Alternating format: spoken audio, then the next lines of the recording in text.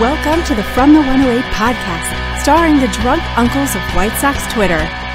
He's a Twitter like whore, an Instagram thirst trap, and your grandma's guilty pleasure, Beef Loaf. A West Coast attitude in a decidedly Midwest body, My Sock Summer. And your host, he's sharing obscure music thoughts to give you time to hit the bathroom, Chorizy E.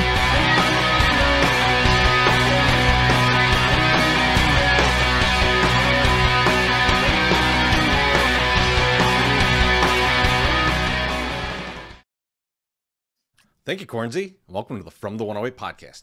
Get ready for some baseball, beer, and bullshit. And remember the drinking rules. If Beeflo says allegedly, or that he made a video about that, you drink. If My Sock Summer mentions his time on the West Coast, or blames his kids for something, or eats their cake, you drink. And if I fuck up the intro, or make MS appear to be dumb, you drink. And of course, you can make all of us drink. Bullshit. For $1.08 or more. And speaking of drinking, I'm not even putting up the graphic. Beeflo, what are you drinking? You're starting off hot, motherfucker. I'm so happy you remember. I I forgot about that. What a great story. You better be ready. It definitely won't come up during this. I'm drinking some añejo, my friends. I went and stocked up on tequila. So I have tequila for every one of these shows if I need it. So, man, and it tastes great. Go down easy. It's fuel for a beef loaf. A young, thriving beef loaf, if you will. Well, now I feel bad that I brought you a bottle of tequila. I should have brought you a bottle of something else. Baby, no, it's right there with the others. It's hanging out with the rest. Is it any good? I haven't had it yet. All right. You should fucking try it, you know? MSS, what are you drinking, baby? I am drinking old fashions. I have the oh yeah. This first one here. We're gonna have a good My Sock Summer night. Is I think it's 103. I think it's 103 proof. And I think it's 4. No, I think it's 3.5 shots. Or 3.5 ounces. And then the other ones are just 2.5 ounces each, or 4.5 ounces for 2 of 100 proof. So we're gonna have about 3 old fashions tonight using all Kirkland fine bourbons that they sell, because as HBIC has told me, if as long as it's over about 100 proof, it's usually good, and he has not steered me wrong yet. And my God, buddy, when you got a $20 bottle of bourbon like that and you can mix it and it is that good, I mean, shit. I mean, we're in the money here. So, and MSS, remember that night me and Beef were over and you were making us old fashions, and like, that's funny. There was just like like 5 or 6 different bourbons in a row that like just didn't taste right. Yeah, they were horrible. Which is like, it's weird to not be able to mix a bourbon in an old fashioned. It's like, true. It's just like it didn't work right. Like, yeah, I don't want to mention the names. The one was, but the Kirkland River. Something from Trader Joe's. It was shit. It's shit bourbon. Okay, no big deal. The other one though is from like a good beer brewer, and it was like we mentioned the name. You know, I pinched it to Bologna, and Bologna's like, that's the only bottle of bourbon I've ever had to dump down to drink. It was that fucking awful. I couldn't even drink it. Yeah, it's pretty bad. Speaking of drinking, we got a drink here from our guy Taco Gladiator. He says, "Let's go, you slugs. Have a show." Appreciate you, my friend. Oh fuck, I'm making. He's all showered up, ready to go for the comments. I love it. It's awesome. I like Spock DJing. That's awesome. What are you drinking, Chorizy? So I got one. It's from Funky Town. It's the Hip Hop's R and Brew. I totally bought this just because of the can. So it's basically like the Fuji's cover. It's awesome. I really like the can, and the beer is really good. So it all worked out. It all worked out in the end. That's good. Lordy. Always a plus when that happens. MSS, how you doing tonight, buddy? You know, I'm doing good. I was doing better before you mentioned the fact that I ate cake. That was my daughter's cake. But no big deal. Fucking prick. Oh, no big deal now. Too now late. Listen, I'm gonna put this out there, and this is how things work in our house, okay? If something sits in the fridge for too long, I'm gonna either eat it or it's gonna get thrown away. There was a piece of fucking goddamn cheesecake from spring break that was still in there that my daughter had brought home from Cheesecake Factory that still had not touched it, had not eaten it. I had to throw it away because it had been sitting there for 3 fucking weeks. Okay. The wife goes to Weber's Bakery like early last week, brings home like 5 pieces of cake that are individually wrapped in plastic and all that shit. It's fucking Friday night or whatever. Saturday night. It might have been Saturday night. It's still in the goddamn Drunk fuck fridge. can't remember. I'm like, I'm gonna eat this shit. So I fucking ate. I made myself an omelet and ate some fucking cake. And that was just what I did. Oh, I didn't know about this omelet. Yeah. I didn't know about this omelet. There's an I didn't know omelet that. with a side of cake. A side of someone else's cake. Cake was Give me an dessert, omelet. I'm motherfucker. gonna make this omelet and have a side of someone else's cake. Listen, It's a winning your meal. boy. I had an omelet today too. I had zucchini today. I had a zucchini, an onion with some pepperoni and some cheese. Three egg omelet. 2 pieces of toast. It's fucking great. I really like eating that. It's good. It keeps you regular. It's good stuff. It's fresh. But yeah, no. So I ate the omelet and then I ate that. And I was like, it was a great fucking evening. I fell right the fuck to sleep in the chair. It was good. But the girls' cake that I ate, we started T-ball this week and we opened it up at UIC at the indoor practice facility, which was fun. The girls were just like, and the boys, because it's co-ed T-ball, we're just smacking the ball around. And my older one, Little Miss Shortstop, is fucking smashing the ball, like is helping like the kids throw the ball, teaching them how to throw, like how she throws, which is it's kind of mid, but that's okay. And then so she's like doing her little thing. Daughter is my youngest daughter. I'm throwing the ball to her. She goes to catch the ball, bounces off her glove, smacks her right in the cheek. She just breaks into tears and is inconsolable. Later in the evening, something else happens. Not sure exactly what. I think my older daughter might have said something to get her upset. So she started crying again. So when she comes home, she goes, Dad, I feel really bad. Why do you feel really bad? Because I cried in front of my teammates twice. And I go, listen, don't take things personally and just go with it. I go, did it hurt when it hit you in the jaw? She goes, kind of. And I was like, okay, well, if it hurt, then you know, it's okay. Don't worry about it. So cut fast forward Wednesday, we have a fucking practice. We're out there. Little kids, they're hitting off the tee. I got 6 kids there, and they're just smoking the ball. And none of these kids realize that you got to get back, right? And we're not on a real field. And I'm like, you got to move back. And they keep going, let's get closer. And I'm like, someone's going to get hit. Who gets hit?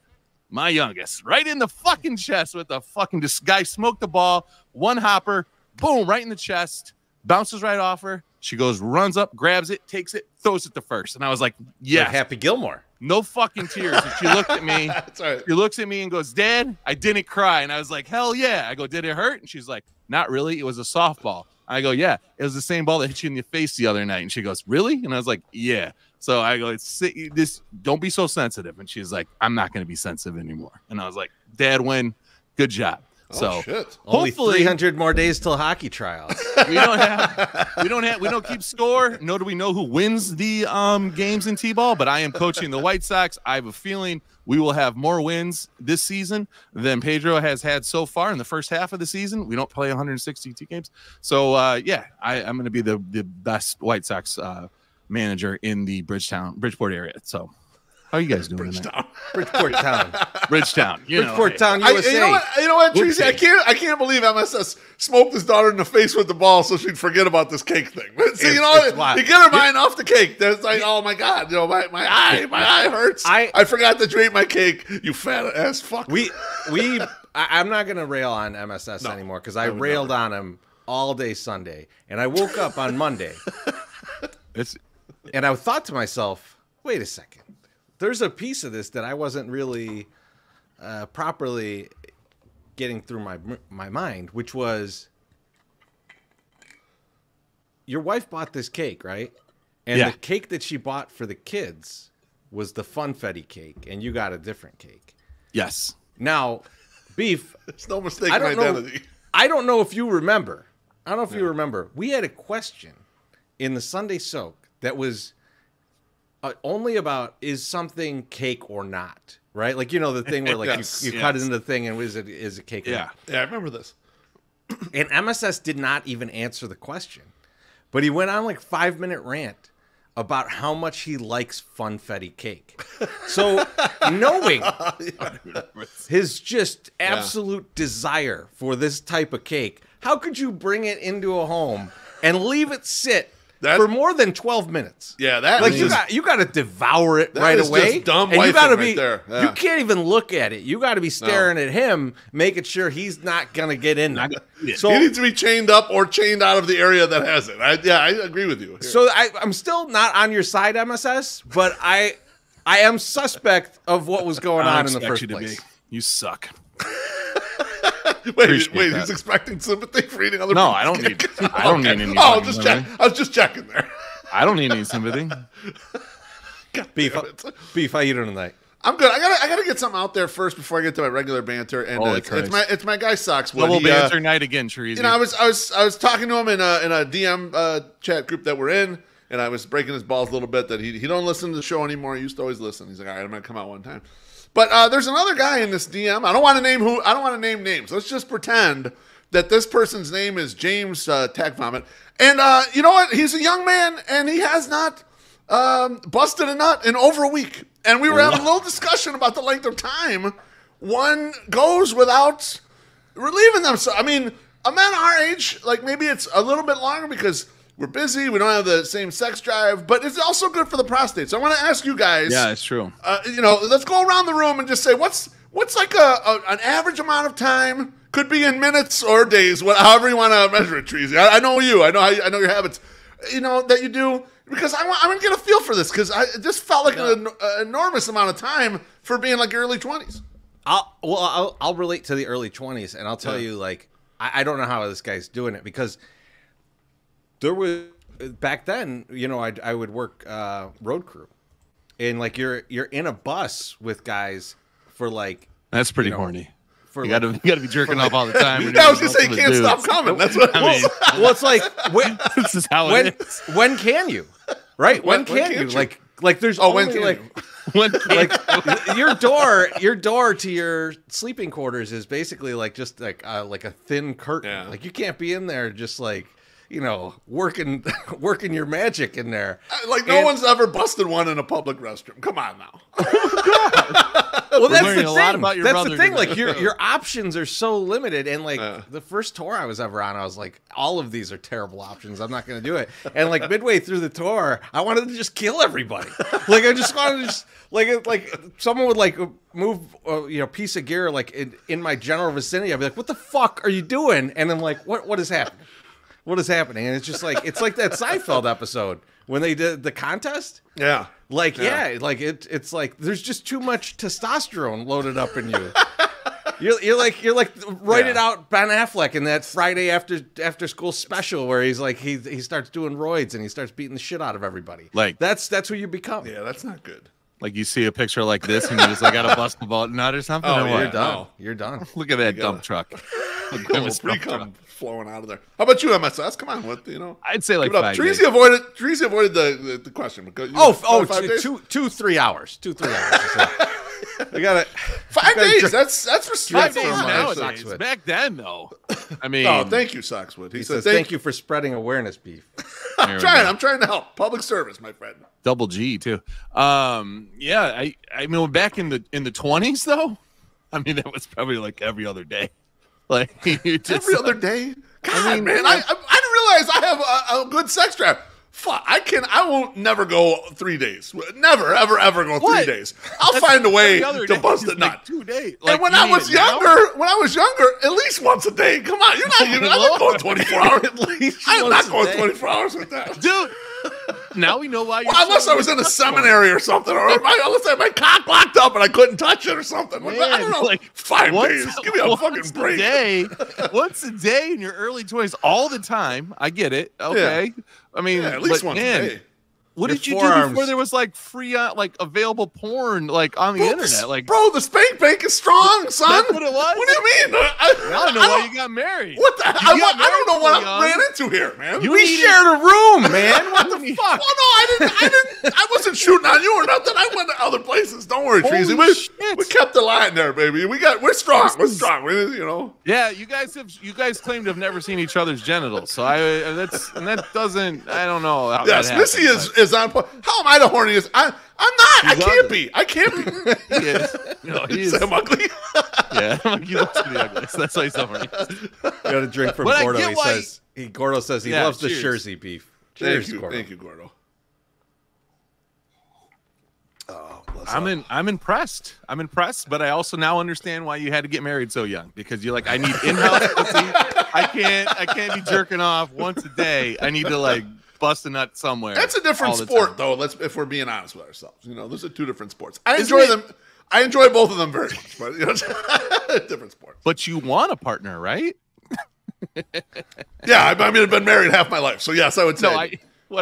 That's an American. But Teresi, so I onto my actual banter. The other night, Monday night, I'm finished working. I come upstairs, and I tell Mrs. Let's put the Sox game on. She goes, "We ain't putting a fucking Sox game on. WNBA draft is on, right?" So I'm like, I don't like where this is going. I'm like, okay, the segue is weird. That's not the same thing. WNBA draft.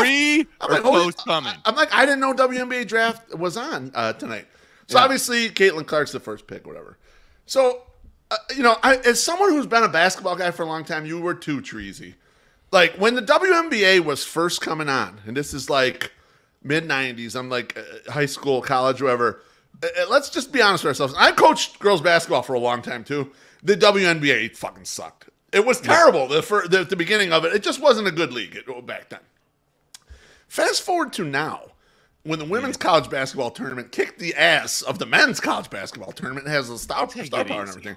I'm watching, for the ratings, MSS. Yeah, killed it. It's like 2 million. It's like 2 million. Oh, no big deal. No. I mean, it, it is a big deal, but I mean, it's also, there was a lot of hype. I don't want to fucking derail you, so keep going, and then we can just talk about this. So I'm watching this or whatever, and I'm seeing all these high picks or whatever. These women, super talented, they're bad as hell too, man. Dressed to the fucking nines. They're ready to talk to Holly Rowe. Holly Rowe has been in the spot forever, man. She needs her roses. Awesome. But anyway, and all I kept thinking was, man, the WNBA Mafia, they're getting ready to fucking take off, aren't they? This league is about to like flip the shit over and just become a total menace out there. And the draft, this is like the draft was so star-studded. The Sky got two of the top 7 picks. They got Camila Cardosa, and then they got Angel Reese, and then so the last 2 national champion, the best players on those teams.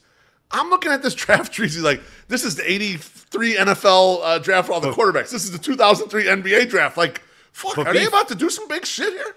Well, here's the crazy thing that coincides with what you're talking about too, is like, this is the most perfect timing for the league too, because the Players Association can opt out of their CBA after this season, and like that money, baby. Yeah, I mean, like it's just a perfect the college basketball championship getting better ratings than the men's.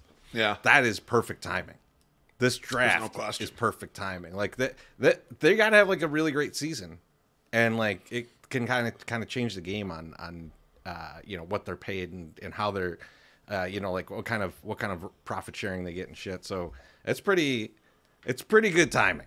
It's pretty good timing. It feels like it's ready. The thing's ready to take off. And what do you guys think? You think it's gonna you think that college popularity is gonna swing and then it's gonna be an WNBA, or you think it's one of these things where sometimes certain college sports pump up and then the popularity doesn't really transfer? People got to show the people that are putting the money into the league need to show up with checks and put the money into the league. If there's no money there, I don't think it'll go anywhere. Like you got a lot of free publicity right now with the draft. People are hyped. So if it doesn't match up to what people are expecting, like that national championship game, 100%. That Final Four, 100% matched the hype. It was good. Yeah, and it was good basketball. But if you start getting some fucking lame duck fucking games in the NBA and there's no like shoving or any of these fights or any of this shit talking, I don't think it needs no one's going to be fucking watching this shit. See, here's the way I see it. Here's the way I see it. Fight with LSU in South Carolina when they shoved each other and they were like, sure, that was huge, man. Like, you don't need fighting in the sport to make it like you good. You need some passion. But that was passion. Think about it this way. The draft is going to bring a lot of eyes, right? I think, especially in Chicago, people are excited about the people that were drafted. The Sky is out there going, get your tickets now, right? So people are going to buy tickets. People are going to go. Now, what the NBA does, probably better than any other sport, is like when your ass is in the seat, you're entertained. You're entertained the whole way, the whole time you're there. You're in there. Yeah, There's no sport that does it better. WNBA, as long as they're doing the same thing, I mean, especially for Chicago, the Wintrust is great. Like, it's a great stadium. And like, so I think that like, yeah, I think if they could actually, if they can get the asses in the seats, that's the key. That's the key thing. And it looks like, at least in Chicago, they're working that. I'm seeing ads all over the place. Like, I'm sure people are buying them because they like what happened in the draft. I mean, Indiana is obviously going to be sold out. And then everybody's going to buy tickets to go see Caitlin Clark when she comes through their town, right? It's going to be like Messi rolling through the MLS. So, like, you get the asses in the seat. Make the most of it. Give that entertaining thing that you do for the NBA. Replicate in the WNBA, which I haven't been to a WNBA game, so I what can't does that say take? if it's great. But like, Beef, you've been, right? Like, I've been. Yeah. Like, do they kind of replicate what's going on there, where you're like entertained end to end? I'll be honest, I don't fully remember because I was chaperoning my my daughter's school when she was in like 4th grade or whatever, and I was walking her and her friends around the stadium, and then I ran into a guy that I played high school ball with. Treasy, gave him a big hug. He actually had a group there too. But it's so it was like a preseason game. So I don't know that they had it all. Or did you go to United Center? Wintrust. I was at Wintrust. Okay, you were at Wintrust. Okay. Yeah, that's right. Because Wintrust is nice, and they do a good job with DePaul there. So I'm assuming they do a good job with the WNBA stuff. But there's so much more. You need that money though to like make it bigger, to throw more shit out, to give people stuff. You know, like that kind of stuff. You know, like to get that halftime entertainment or whatnot. Like you need a little bit of that. No, you do. There's so many talented people in Chicago that will do that shit for free, man. For the exposure. like they like half of the people that you see at the Bulls game performing anything, like they're getting shit. This man. They're not like. Red Panda's getting paid. Oh yeah. Right? Red Panda's they all get paid. They all get paid. There's some notoriety that goes around with it too, but like. You need to. MSS says they need money, so they're going to sell some stuff on eBay, and then Treasy said they're going to be fine. So, okay, I got what I need out of this group. Baloney's out there in the comments. He says they need the college coaches in WNBA too. They're all personalities as well. Makes them entertaining. I mean, the more entertainment, the better. But I think what they have right here is a group of players that already have a bunch of cachet. They're terrific players, and then let's just see kind of where this can go from here. It's got to carry over. It needs a launching pad, you know. Beef, it's got to carry over. While you're talking about it, so Caitlin Clark got drafted, and I think you probably all saw like lots of articles about the pay disparity between like the #1 pick in the WNBA draft and the NBA draft, and like everybody's got opinions on that and shit. But one thing that I kept seeing was this, and it was Clark's annual salary is even far less than some NBA mascots. Newsweek notes. And if you go to that Newsweek article, it says the same shit. The same shit's all over the place. Those yearly salaries are $625,000 in Denver, $600,000 in Atlanta, and $400,000 in Chicago. They're saying Benny the Bull makes $400,000 a year. Is anyone in this listening to this who is well aware of who owns the Chicago Bulls? That any of you believe that Benny the Bull is raking in $400,000? MSS, I need like an investigation here. This is MSS investigates all over it. There's no fucking way Benny the Bull's making $400K. Even if there's 8 different Benny the Bulls, they're not making $50K each. It's not happening. There's no way he's making $200K. Okay, I mean, I just don't think that's not even where you're close to like what these guys actually get paid, and I don't know what that is. And when I asked we know Southpaw, and Timothy Maher says Benny the Bull once threw $1,000 bill in my face when I asked him at the smoke at my niece's birthday party. See, I'm telling you. I believe it. I believe he makes $400K. I mean, we know sort of like what the practice is for the mascots behind the scenes, like what they get to go to do personal appearances. They get booked to go do like school stuff, and they're in parades, and they get paid to do all this other stuff. The team takes a cut of that. So even if Benny the Bull is doing every fucking thing under the sun, which I don't think he is I don't see him everywhere. He's fucking losing half of it. My Sox owner's out there looking for Benny the Bull constantly, never sees him. I'm just saying. I've shown up. I've never shown up to the Southside Irish Parade and see Benny the Bull fucking whipping T-shirts at me. I have seen Southpaw twice throw T-shirts at me. Okay. So I'm just saying. A question for you here. Yeah. Will Lenine Sosa stay in the majors long enough this year to earn as much as Benny the Bull? I don't think so. I don't think he's got the wherewithal to make it. No, I don't think that's happening. What's his? But what's minimum? Minimum is like what, 3 million? And No, minimum. No, 700,000. Yeah, about 700,000. A little less than 700,000. That would require like 53% of the year or something. 54% because of what he's done. Like once you get to a certain level, like TJ is at a certain level, and he's had so many years service. Like he gets, whatever the league minimum. Yeah, there's is a different league minimum as you the more service time you have. Yeah. But Lenine has like almost none. Yeah, that's true. No, I get it. He has enough that we know he can't hit, but like that's correct. he doesn't have enough to make more than Benny the Bull. That's what I'm getting. We'll see. We'll see. Maybe he'll have a year. Maybe he'll run his own 16-inch softball tournament and get a bunch of teams in there. Well, who knows? I'll tell you what though, Treasy, if my Sox owner finds out that Benny the Bull does make $400K, this motherfucker's gonna have trampoline dunking in his backyard. He's gonna start working out, baby. He's gonna start training. Let's go. Hey, listen, fuck this school shit. You're gonna start learning how to make a half-court shot behind your back, okay? That's right. I'm throw this popcorn up in the air. This is the skill. Who is that motherfucker? Is it Todd Redovich? That his dad built him to be a quarterback. I'm gonna build my daughter to be a goddamn fucking mascot. I mean, she's gonna be the best goddamn mascot out there. She's only gonna eat orange juice and I'm gonna eat all her cake. That's all you're gonna have. Oranges and fucking eggs. That's all you get. Cake and omelets. Funfetti omelet. We got a couple drinks before we get to sugar. Before we get to paying some bills. We got Chicago's Finest says sperm is not like wine. You do not let it age. That's well said. I want that on my tombstone. Thank you. Your tombstone's gonna be littered with shit. I saw a tweet about that and everything. Holy Christ. John Nava says, and this is why I'm here on Thursdays. Thanks for the laughter. Cheers. I don't know if he's talking about Benny the Bull or shooting on Benny the Bull. I mean, who knows? And why does it ropes, matter? baby. I'm sorry. Thank you. Either or. My Sox summer, man. Yeah. Want to help me out? Let's do it. Hey, White Sox fans, welcome back to the Shrimp Side. We know you've been waiting for the season to start, and we're excited to have you back. Whether you're coming to a game or just passing by, make sure to stop at Lawrence's Fish and Shrimp on Canal Street. We're open 24 hours a day, ready to serve you delicious seafood that will satisfy your hunger. Whether you're craving mouth-watering shrimp, flaky fish, or even crispy frog legs, we've got you covered. So before the game, during the game, or after the game, come to Lawrence's for a meal that will hit the spot.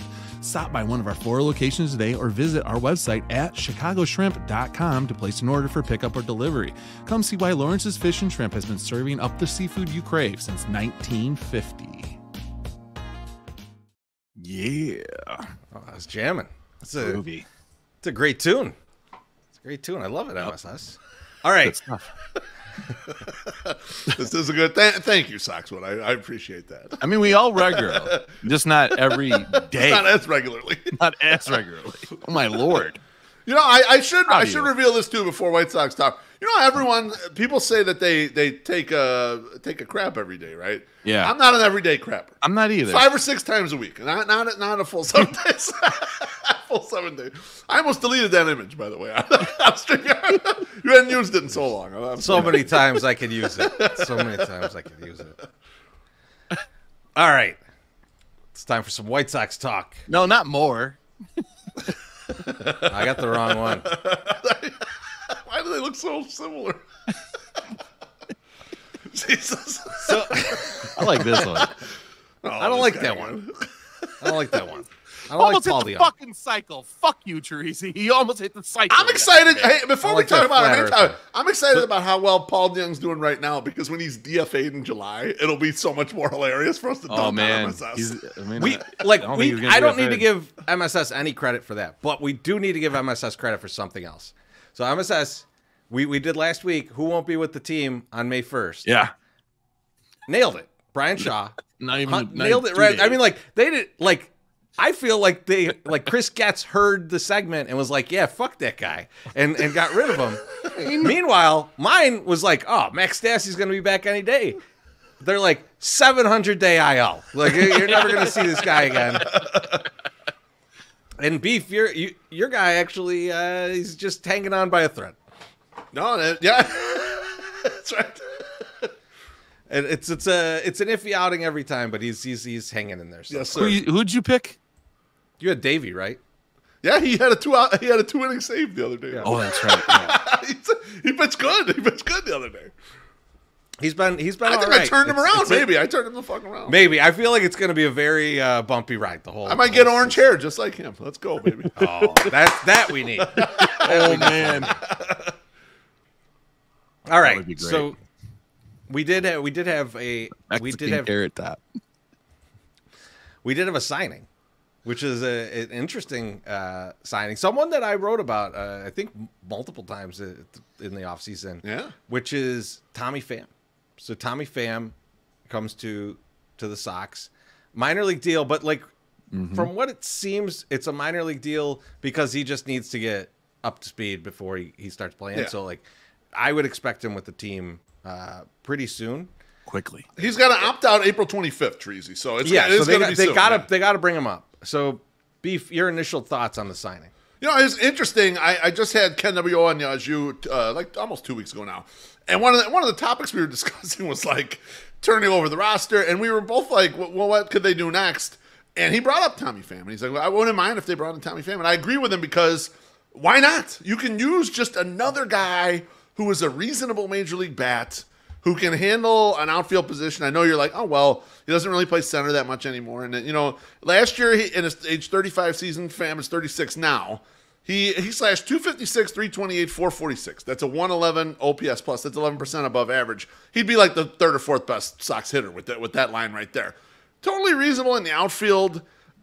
He's the type of guy, Treasy, like, you don't realize how old he is. Like, he was good when he was young in his career. He's still pretty good. To me, he's like, I think he's in the Vinny Testaverde portion of his career where it's like, that old guy still can do some stuff. And it's like, he's pretty decent. And last year, 1.9 F4, and he killed it actually in the World Series. 1,100 OPS, you know, with the Diamondbacks. So I think there's still something there. And the White Sox are just so lacking in bats that I like the signing from that perspective. Especially in the outfield, Beef. Especially in the outfield. So, like, he's still a mediocre hitter. He's at this point a mediocre fielder. Like, like, you look at his stats, like his fielding statistics, and it's all like zero everything. Like it's like solidly average. Not falling behind, not showing off. But he's got to be like somewhere between, I would guess, like a 90 and 105 OPS plus kind of guy at bat. That'd be huge. And yes, when you look at our team, let me give you a couple numbers here, because Kevin Pillar is by far our best outfield hitter right now. 119 OPS plus. Behind him, Dominic Fletcher, 77. Robbie Grossman, 58. Hello. Bringing up the rear, Andrew Benintendi, 22. Oh man, really doing it. But fucking 22 OPS. If Martin Maldonado wasn't on the team with his negative 48 OPS plus, that's the man. This would be some embarrassing shit. I mean, it's embarrassing already, but it's unbelievable that there's someone worse. But yeah, it's brutal. It's absolutely brutal out there. Even guys like Eloy, who's back now, he hasn't been hitting worth the not shit. yet. And so you don't really have any like reliable bats, and you got guys going out, you know, giving up 1, 2, 3 runs. These are winnable games, and you look at the lineup and you're like, fuck. Like it wasn't long ago, like Dominic Fletcher laid down a bunt against Cleveland, and I was like, why the fuck did they bunt? Because the next two guys up have no chance at the plate. Yeah. Like who were you expecting to drive in the run? So like adding him just makes a lot of sense, because you can find plenty of at bats for a guy who is a mediocre hitter in this fucking terrible lineup. Now, Beef, I do want to like just get to something else though, because I'm very interested in Tommy Pham and the other side of him, which is just he's kind of a character. He's kind of a lot of stuff seems to happen around Tommy Pham. Interesting clubhouse fit, I think is what they generally call him. And like what I put out a tweet that was like, who should Tommy Pham slap? Because there's the incident. We'll get into it in a minute, but like, and people went crazy. Like a lot of people want him to go and slap like a 90-year-old man, which is interesting. Yeah. I mean, no kink shaming, but Can't do that. It is interesting. He's the boss. He has a lot of power. You know, it's possible. You know, he just needs to release 2, and maybe that'll help. But His wife's been dead, so it was a great exercise in who does everyone hate on this team. Like who's your most hated person on the team, which I didn't even really intend to do, but way to go. It worked, and nice job. And I was glad to see it. But MSS, you know, oh, there you go. I want to ask you a little bit about a Tommy Pham. I told you, you know, hey, don't worry about the baseball side of this. Right. I want you to do a little research for me because I haven't had time to dig into Tommy Pham. I've only heard things, you know, in the... A lot of allegedlys, right? Yeah. In the ether. I'm just like, it just passes me by. So I want to get my investigator on this. MSS, what'd you find? So I too, unfamiliar with Tommy Pham's game. I've heard his name a lot, and I was like, you know, he's mentioned the same sentence as Clevenger, and they're like, oh my God, another guy like this. And you're just like, okay, he's must have done some bad shit. So I'm going to go and I'm going to investigate. So the first thing I do is go to Baseball Reference. He's got an 18.1 career WAR, which I was like, okay, that's decent. We'll take that. And I was like, oh, he was just in the World Series with the Diamondbacks. That's good. You know, like he hit 16 home runs last year. Okay, so now we're getting in there. So I'm like, let's go find the dirt. Why do people not like him? So Tommy Pham, I went down the rabbit hole, and I learned a lot about Tommy Pham today. So I was like, I'm not leaving any stone unturned as I go through and look in there. He has a twin sister. His mom was 17 years old when she had him. His dad was 19. His dad was also incarcerated when he was born. So his dad was not around for his like when he was born, and he was gone most of the time. His life has been incarcerated. I think he just got released in 2018. So he's been out for 6 years. Oh, wow. Now, Tommy doesn't have a dad at home. He mentions this many times in interviews, and he's used to play catch with a baseball by himself against a wall, would just throw a ball and learn how to field, and he would throw wiffle balls in the air to catch and how to field. So now he gets into travel ball. A lot of the coaches, they always say, it takes a village to raise everybody, right? Coaches would come pick him up because he showed talent. He was playing really good. They were driving him to games. He's on a travel ball team. And one of the stories that they popped out in this SI article was that when their team, the travel ball team, won the league, they went and celebrated at, like, you know, one of those like fun like go-kart places that has like all the shit, you know, like the arcade games and everything. They had batting cages. All the other kids are out playing, right? And they're fucking around. They're just enjoying the success. Not Tommy Pham. Tommy Pham is in the batting cages taking fucking cuts the entire party. He's like, hell yeah, shit ain't over yet, man. It ain't over. I'm going to fucking, he's like, I have access to a batting cage. Fuck them go-karts. I'm going to go and just hit balls. So that's what he did. Now, Tommy also did not look at the eclipse. Too busy. No. He had a lot of shit going on. Fits right in with Pedro. This is good. That's who I thought he should smack, though. He'd be like, shut the fuck up, man. She just talked too much.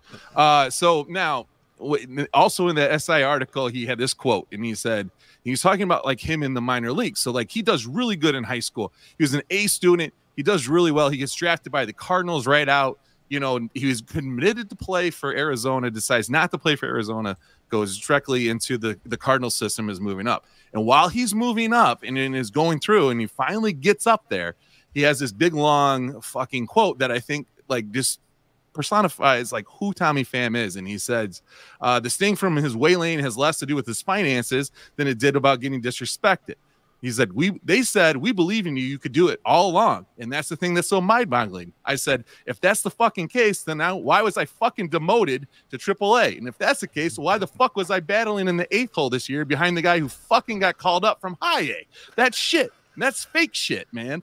I was from a background where my mom kept it so real. My mom would be like, man, look, I don't have no money to get you nothing for Christmas. I don't have no money to get you nothing for your birthday. I'm sorry. I got to pay the bills. I respected her because shit, she told us from the get-go. All that is fake shit. Man, I was not raised like that. So like Tommy Pham, I love that. Is not a joke. Like the guy is just like, he understands this shit, right? He is not dumb. And I think a lot of people think he's dumb, and he is not. He's incredibly smart. And if you listen to an interview or listen to him talk, he is very intelligent. He doesn't now. He has like a little bit of Floyd Mayweather in him. Like he says fuck a lot. He cusses. He says some shit, and people. But you know, that's what I'm saying. That kind of guy. He's in good company here. But if you watch one of this stuff now, as I said, he's a straight A student in high school. His stepfather, though, when he was 25, Tommy Pham was like kind of struggling in the minors. He's like, he doesn't know if he's going to make it, doesn't know if he's going to go. So his stepfather is an electrician. So he was doing apprentice work with his stepfather because he was just like, I don't know if this is going to work. I didn't go to college. I got to figure out a way to make money. Like, he's a grinder. He's a hustler. He's going to figure it out, right? So he's working with his stepfather. Apparently, I don't know, something developed. They had some words, and his stepfather fucking pulled out a knife and stabbed him. So, like, that was his first stabbing. Tommy Pham gets stabbed by his stepfather. Something that gets put in there, like when he was 26. But it might have motivated him to get back out on that baseball field and said, fuck this working in this fucking like a schlub shit. I'm going to go back out there and give it one more chance. Now, doesn't like getting stabbed, gets back on the baseball field. Perfect fit. Stabbed him right into the majors. Hella motivation.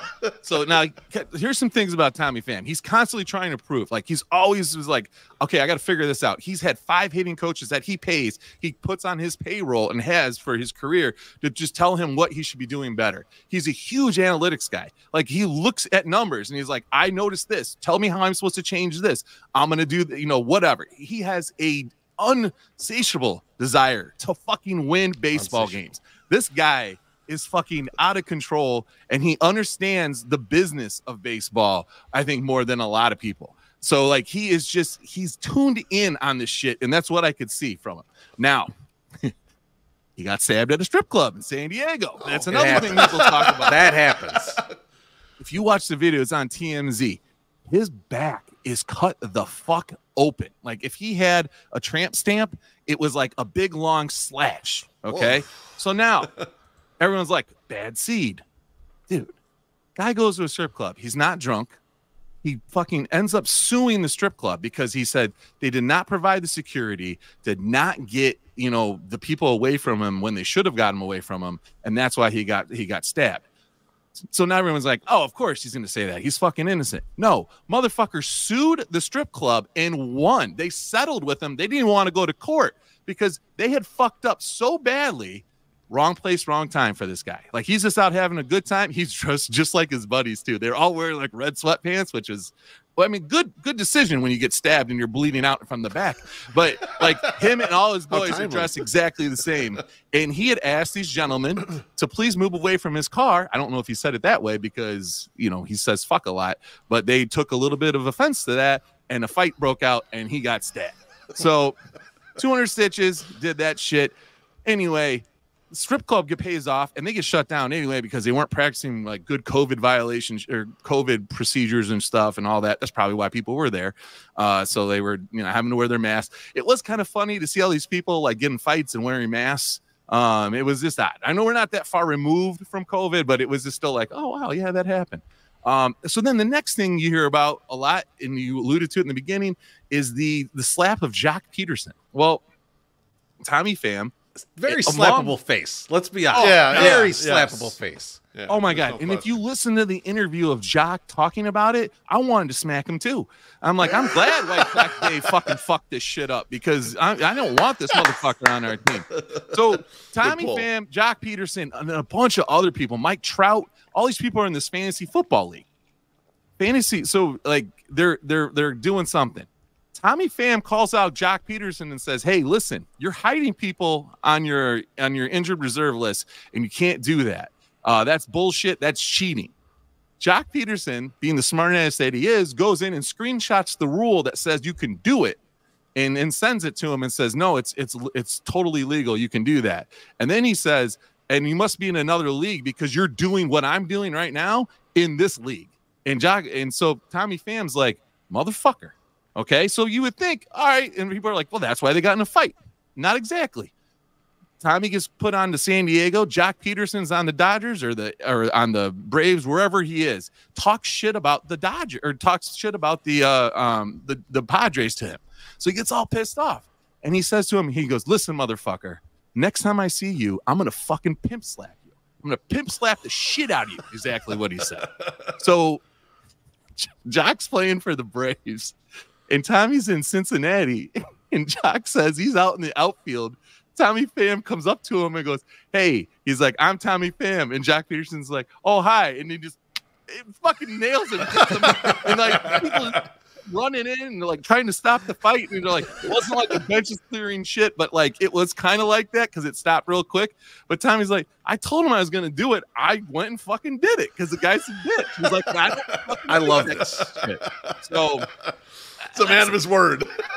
In conclusion, Tommy Pham, I am fucking so happy he's on this team. I think he has you go through and you listen to him talk. People say he's a clubhouse cancer. You can't find a person that says, yeah, he was really bad in the clubhouse.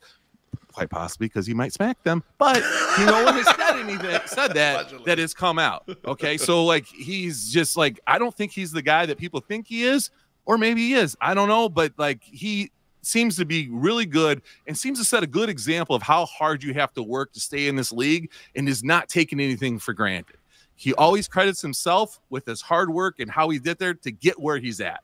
He does not say, oh, this was God or so-and-so did this. He's like, fuck no. He's like, I busted my ass 24/7 to get where I'm at, and I'm going to continue to do that until I'm out of this game. So my Sox summer, number 2 guy on this team when he comes up, Tommy Pham. 100%. Wow, love it. Yes. Tommy Pham's number 2. I'm good with this guy. I'll take him. I'll so MSS, in my seat with this motherfucker in front of us. I'll just say that right now.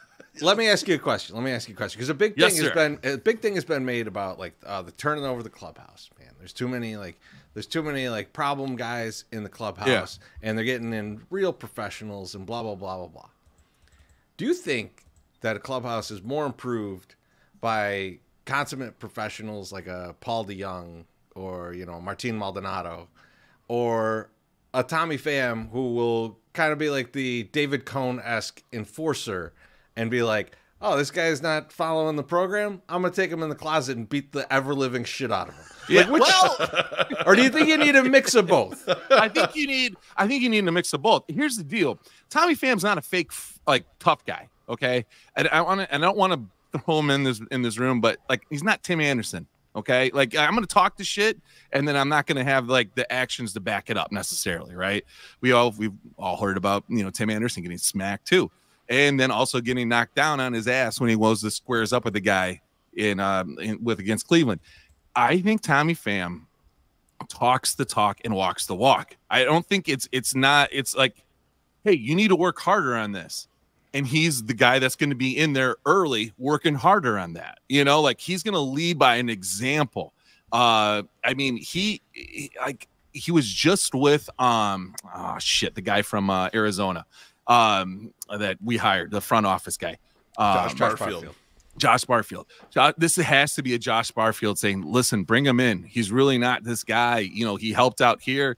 And I saw some, clips of him with some of the younger talent on Arizona and just giving the guy shit. He's like, yeah, huh? Fresh talent? Yeah, fresh talent.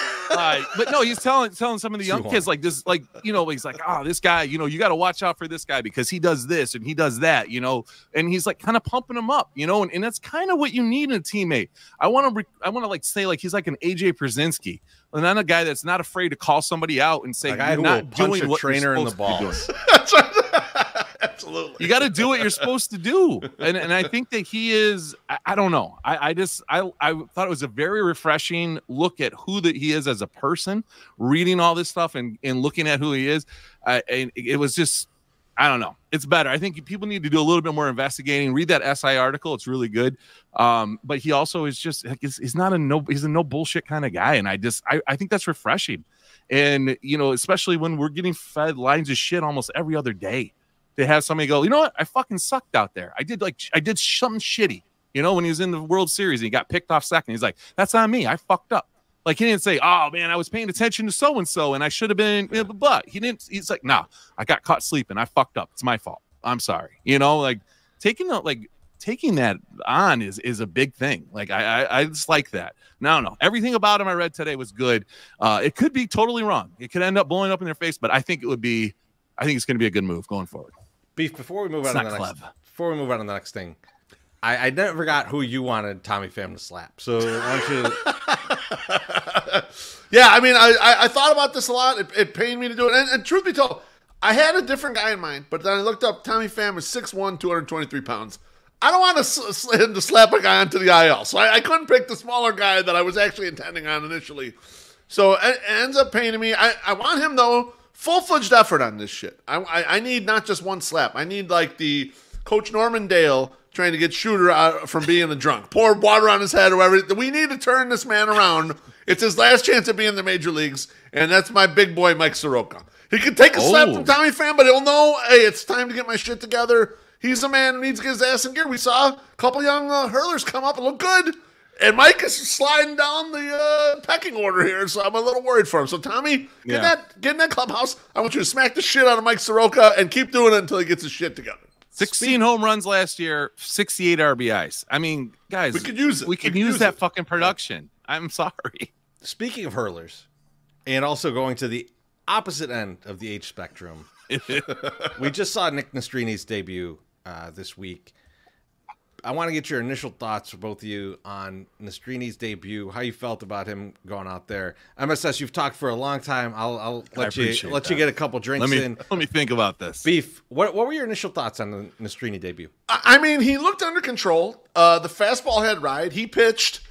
He was mixing up his pitches. He used the changeup 24% of the time and the slider 20% of the time. So it wasn't like just, four-seam fastball and not. It was a 5-inning start, an impressive 5-inning start. They did hit the ball hard on him on occasion. So to me, this wasn't like, the second coming of Doc Gooden, but it looks like a guy who may have some staying power, and they're already penciling him in for a start in Philadelphia. So it's not like he's out of the rotation immediately. This was just a one-shot deal. He's one of the guys who had promise coming over here in the trade. He came into Lance Lynn and what's the other guys? Joe Kelly. Joe Kelly. My guy, Joe Kelly trade. And immediately hit the ground running with the Sox in the minors. But then spring training absolutely killed it. And I'm wondering, he was the type of guy who has so much reliever risk.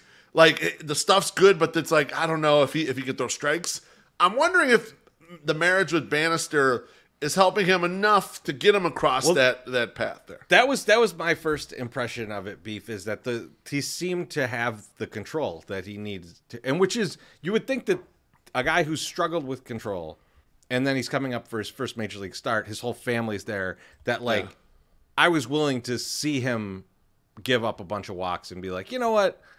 It's the jitters of you got excited. And all you're just like overly excited. You have to, maybe you haven't let it out in a couple days. So an entire week, some people. He's not in the loaf plan, blowing one every day. He wasn't on the loaf plan. But he went out there, relax yourself. I mean, he gave up. I think he gave up a home run, right? He gave up a home run. But he did. Seeing a guy throwing a mid-90s four-seamer and not giving up a million home runs was a bit of a relief. The fastball's got ride, Teresi. It's got ride, they tell me. And it was lower in the zone. It wasn't like that meat, high middle pitch that we kept seeing last year. So the initial return is definitely promising, right? And especially you look at this team and you're like, I could give a shit if Chris Flexen ever pitches again, right? So you're like, there's damn, there's all kinds of opportunities. Teresi already went right here with Chris Flexen. Motherfucker. There's opportunities. Now, Beef, I'll tell you, I'm still all for the 6 to 7 man rotation. So we could. I think they're going 6-man at a minimum. We need to get that 7-man going. Is my thought. The 7 becomes easy. Like Tanner Banks opening every once in a while too. Tanner Banks opening for Chris Flexen or Eric Fetty. That makes this really like a 7-man already. Then you could maybe get to that 8th. There's a lot of options here. Just maybe everybody's a starter. Potential. That's right. But I did overall. I like what I saw. MSS. Any thoughts on the first start? I mean, I like they didn't go out there and just get his fucking head blown off his shoulders. We've seen that plenty of times. It's mostly with Carson Fulmer. So it was nice to not have that happen. Hang on. He's still around, man. It's funny. He had a nice little start to the year, and I messaged you some tweet, and he blew the lead that night. He fucking blew a lead. Way to go! You got eyes on him. He's like, I thought I had escaped the 108 curse, and no, I have not. You're back. I fucking got alerted, and it gets fucking gone. But yeah, I like that part of it. Seems like a good kid, smart, good and a beautiful kid. Okay, so I got a little problem there. Little too handsome. I should have brought that up in my analysis. He's a little too handsome. I need him to be a little more gritty. We're gonna get to that later. Okay. We're gonna get to that later. Okay. All right. It's beautiful. As far as the game though, I mean, it was not. I want to say ho hum, But it was just good to see a guy start off and just not like literally not get destroyed like Carson Fulmer did. So Now, yeah, it was good. Now, speaking of getting destroyed, so Beef, you had NWI Steve on the Ajou the other day. I did. Yes. Everyone go watch it. It's really good. Please do. And he said, hey, what if Nick Destrini becomes Gavin Floyd? How would you feel about that? And you were excited about it. I was like, yeah, I'd be happy with that, like a mid-rotation arm, like 3 or 4, arm. But man, I hope it's not as volatile. Like, I mean, like, right? Because you remember the games you would go to? Like, we'd be sitting out there, and it's like, Gavin doesn't have the curveball today. And it's like, holy shit. Like, he hangs, like, the first curveball of the game, and it goes 600 feet. And you're like, let's just drink ourselves into oblivion. We don't need to remember this. Yeah, so I'm a little bit nervous about that. MSS, Gavin, if he were to become Gavin Floyd, let's say his changeup is the curveball in this situation here. Or maybe his slider. His slider is the curveball in the situation here. He doesn't have the slider today. Holy fuck! But the rest of the time, he might carry a no hitter into the 7th inning, right? Like, so, yeah. So, how do you feel about that guy? I mean, decent, right? Like Gavin Floyd was like he was mid before we even knew what mid meant, But he like was good enough though, and we've seen enough bad to kind of know. Okay, this is okay. I'll take this. He's a good 4th guy. If becomes a good 4th, 5th guy in a rotation, I mean, fucking A, that's a win. That's definitely a win. Yeah, for dumping your guys at the end of the year. Like it's not like it was like some great trade. This like isn't big time guy they traded away. This is not the failure of epic proportions like a Zach Collins is that you drafted first. This isn't what we trot out to first base every game. This isn't. Thanks for the reminder. Like, what the fuck? It wasn't. This was like a throwaway piece, and then it might become something. Okay, not a throwaway, but a throw-in piece, and it might become something. And if you can get that, if you can get a career 18.1 or 18.1 WAR pitcher. Actually, it's 15.7. I'm sorry. Thought it was 18. Still pretty good. Maybe he pitched today and went down 3 points, but I don't think so. It's fucking. That's fine. That's okay. I'll take that. I'll take that all day and twice on Sunday. Now, Beef, I don't want to ruffle MSS's feathers too much, but we're looking at this team, and now we got, we got the. I know where you're going, motherfucker. We got a number of guys on this team. Dominic Fletcher's one of them. Yep. And now we got Nick Destrini here. We got Dominic Leone. Dominic Leone. We got Nicky Lopez, I believe. He's half. Yeah. And Andrew Benintendi. So I don't know. Do we got too many Italians on this team, Beef? Is it? By the way, when Vinny Pasquantino hit a home run off of Nick Destrini, I thought Onyak was going to shut down for a year. Exactly. You guys are. We have 6 Italians on this team. Clemenza ran and got the home run ball, so that's what happened there. I am a little nervous about it, and now mind you, Bridgeport has a lot of Italians, and we grew up with a lot of Italians. But my concern is it might upstart the neighborhood a little bit. Something might fall off a truck that wasn't intended on. I don't know what's going to happen over here. MSS, I'm worried about you, baby, because you're secondhand sales. Someone might get there before you. I don't know. I don't know what'll happen. I'm just a little worried about it. Okay, it's gonna be like when Rocky opened. All those guys. Oh, you just saw Rocky, didn't you? You just saw Nick Destrini strike 3 guys out, huh? Okay. Yeah. No, we have Nick Destrini, Dominic Leone, Dominic Fletcher, Nicky Lopez, and Andrew Benintendi. We have 6 Italians. So you guys posed this question in the thing. So I was like, I'm going to tell you how many Italians is the right amount of Italians they have on your team. Let's break it down. Okay. Let's see. So originally, now again, if you don't watch us on YouTube, you should probably do that because this is coming loaded with a lot of graphics. I'm going to explain it for the visually impaired, but you might want to check us out on YouTube, subscribe, and like, and all that bullshit. Now, one Italian, you think of these things, okay? You think of like Mama Celeste, right? Pizza for one, microwave pizza, kind of shitty, but whatever. Within a pinch, if you're high as fuck, Luke might have drafted it the other night, but Mama Celeste pizza, not so bad. Now, the other guy on the right-hand side here is Chef Boyardee, whose name is Ettore Boridi. And then his Americanized name is Hector Boyardee. Hector. I don't know what the fuck. I never met a fucking Italian named Hector, but apparently that was what they said. Hey, this is what it sounds like. Came over from the old country. Huh? So now you guys are thinking, okay, one Italian, not bad. We can have just one Italian. No, sometimes one Italian is bad. Okay, this is Mike Tirico, who is Italian. Now, there's a picture of a table because when he was at a meeting was at a dinner party with fucking other coworkers at ESPN, he sent this woman a message and said, I wish we were just here alone because I would fuck you on the dinner table in front of all these people.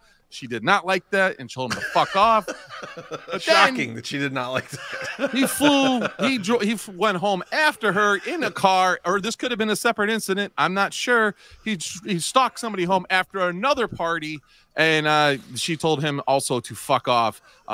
He was definitely, they slapped. Mike Tirico, not as handsome as Nick Nastrini. I'm just throwing it out there right now. No. It's close. So anyway, well, let me say this: if that text came from Nick Nastrini, you might rethink it. Right? Yeah, where's my meme at? Nick Nastrini saying "I want to fuck you on this table" is a lot better than the fucking troll-like guy who thinks he's Italian, Mike Tirico. So yeah.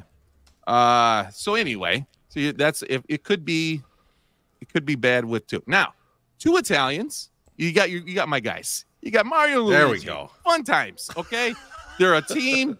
They're going together. They're saving a fucking princess. They battle the big Donkey Kong that's trying to destroy everybody. He sets barrels on fire and throws them at you. But yeah, so Mario and Luigi, two Italians. Yeah, that's good. Two Italians. That's good stuff. The accent coming in there, Treasy. That's three Italians. Okay. What is this? This is El Voto. Okay. This is a trio of crooners and singers over there. Now listen. My house listens to this right after Limp Bizkit, Trees. This is you just trying to prove to people you're Italian. I don't know who any of those guys are. I don't know who they are either, but I listened to him sing a bunch of O Sole Mio, and it was great. It was fucking good stuff. The kid. Yes, look how Italian he's becoming just from the second. He's gonna say marinara right pretty soon. It's gonna be amazing. One of the kids fucking was a real fat little pudgy kid. He has grown in to be quite a good-looking individual. Nick Nastrini, these guys are awesome. Don't check them out unless you like crooner music. All right, now we get into four Italians. Couldn't find four Italians. Okay, I don't know what to do. There's never been four Italians together. Five Italians, though. Now we're starting to get a little. little. Just done this image twice. You cut pussy out of there because he got killed. And this is spoilers. Spoilers, Steve. I'm sorry about that. I mean, the show's only 87 years old. God help me if you haven't watched it. No, five Italians. You're talking something organized. We all got matching suits. We hang out together, maybe too much. Probability of things being bad. Yeah, it gets bad. It could get bad, right? So we're at five, and five where it starts. I like if it's turn. It starts to turn. Looks good. That looked good. Then. It does. It does. They get shit done. Them guys get some shit done. Unlike now, the White as Sox. I said, heavy hitters. We have five Italians, so we're kind of teetering on the good. Now we add some more. We get a little more. We get into seven Italians. We got problems. This is just the entire shit show. The Jersey Shore, 100%. This is too many Italians. We do not need seven Italians. I don't know if you guys watched the Jersey Shore, but my God, that original fucking cast. Snooki gets punched by some dude at a bar. They get all hammered, and some dude's just punching her. Mike, the situation before he got clean and got all this stuff was ramming his head into cement walls. Sammy and Ron had about the worst and most fucking chaotic relationship I think ever captured on video and then broadcast to everybody. This is seven Italians. Bad fucking news. So if we sign two more, I don't know. We got to talk to somebody. This is too much. It's going to be too much for MSS and something we don't need in the 108 because there's just going to be a lot of infighting and weird shit. Out of all those wonderful Italians that you showed, even the ones that are fucking video game characters. What are you talking about? Well, the real life one, John Leguizamo was Puerto Rican. It doesn't count.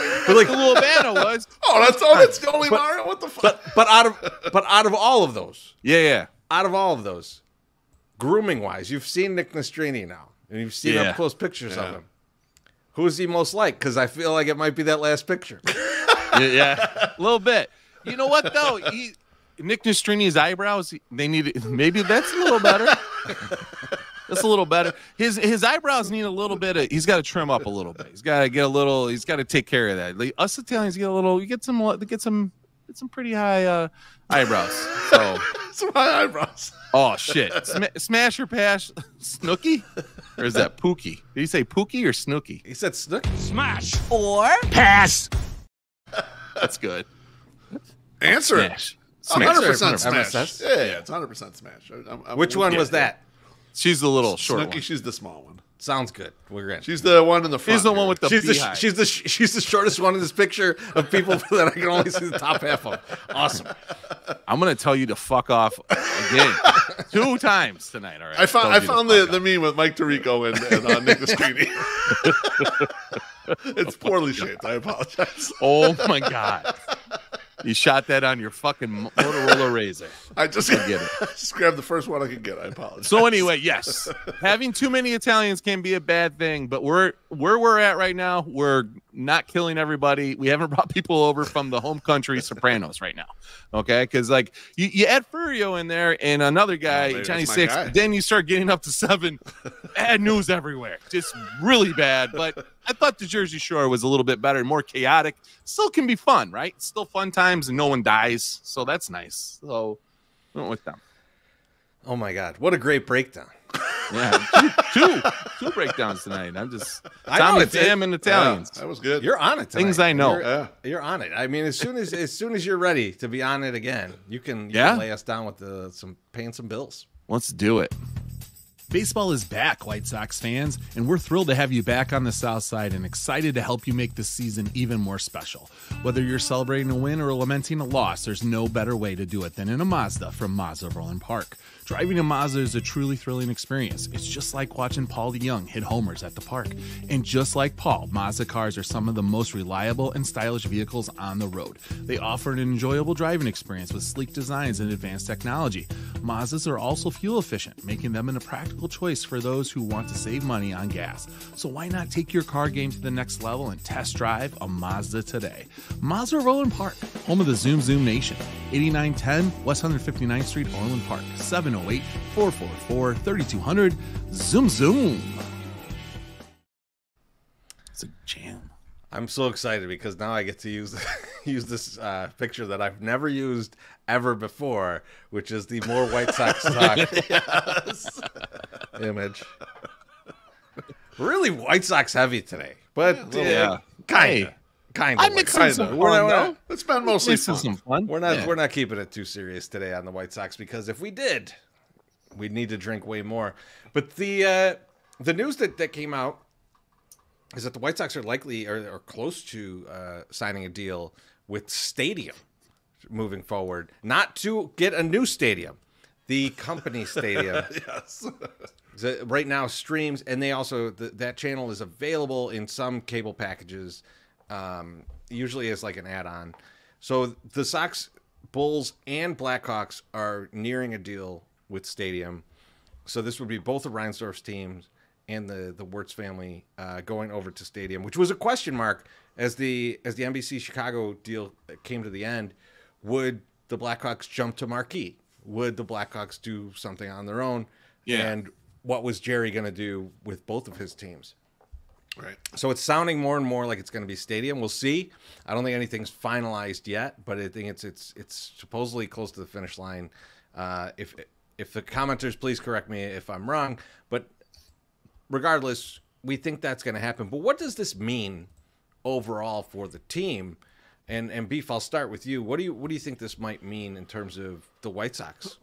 You know, it's a good question. I don't know because I don't really know how Stadium will roll out there and how we'll actually ingest it. I wasn't sure if it's going to be a channel that has to get picked up by all of the cable, if it's going to be a standalone streaming package where you're going to have an app on your TV, on your smart TVs, you bring it in. Like, I don't know what the options are going to be. I don't know how much you're going to try to embed it kind of into us. Like I was thinking, we get as full season ticket holders. Full disclosure, we get MLB package, the MLB.TV thing for free as part of our season ticket package. I wonder if the White Sox would bake in like, hey, we're going to give you this for free, full season ticket holders to start on some app or some package that you can do this stuff. So my initial question was, how does it end up getting ingested by people? Because my thought is it's not just a closed feed of the game, of each of the team's games. This feels like this is 24 hours worth of content per day. And so, Tracy, do you know what's going to happen, or is it just like up there still? So I'm probably one of the few people who's had Stadium before. So with Hulu, is it just like NBC right now? Sports, no, NBC. No. So it's interesting. So it's not infomercials. Hulu, I think it was with Hulu, or maybe it was Sling. I can't remember which one it was. But when you bought the package that brought you Red Zone, right? Because there's like an extra charge to get Red Zone and a couple other channels. There's like this whole sports package, and one of the channels that you got with it was Stadium. But Stadium was like 6 channels. Like it took up like 6 different channels, and none of them were ever on. Fuck. I was gonna say, what did they put on there? Nothing. It would be like they'd be off most of the day, and then it'd be like college volleyball is on right now. And like, I like that. It's a wild. Like I was like, what is this station? Like who owns this fucking station? And then I was like, Jerry owns the station. Yeah. So well, I mean, and Brooks was part of it too, right? For a little while. Yeah, I think when he was heading up by what was it called, Silver Chalice, which is like who owns Stadium. There you go. But like, yeah, so that in MSS you bring that up, and that's something that like I was talking with Josh Nelson not too long ago, and I was telling him, I was like, I feel like everything that and like I know a lot of you are waiting for Jerry to die, but I think I already think Jerry's working on the exit strategy. I think the new stadium is part of it. I think inking this deal is part of him getting ready to sell the team, because you can't sell the team if they don't have a TV deal. And I don't think there's an RSN out there that's going to pay for this. Right? And so I don't think so. So like he's basically paying for the TV, right? He's seeding his own TV deal and his own station and saying, "Oh, if you buy the team, you're going to get this new stadium. You get the station already ready-made. You can buy that too as part of this. You're all set up." Kind of. Right, exactly. And so and he can insert his people that he wants to run the TV station. Yeah. He can hire in all the people that he wants to do that beforehand, knowing that someone's not going to they're going to come in and clean house in the White Sox org. But they'll probably leave that alone for at least a little while. So like I really feel like he's trying to like insulate as much as he can in order to sell, but also to be loyal to a lot of his people. I think what's interesting about it is that they're going to have to go through exactly what the Cubs went through, only they have an extremely shitty team. Like, so I don't know how that's going to work out, right? Like where you're like, oh, you got to pay extra to go watch this team, but the team's terrible. Yeah. Like, at least with the Cubs were like a decent team, and you're like, okay, they're definitely, clawing for every dollar they could get out of us, but like, the people, Cubs fans were probably like, yeah, okay, I'll pay it, or if it's available, I'll get it. Meanwhile, the Sox, like if we went to most Sox fans right now, you see it in the attendance at the stadium. If you told them, hey, you got to pay extra to watch this, they will just fucking watch anything else.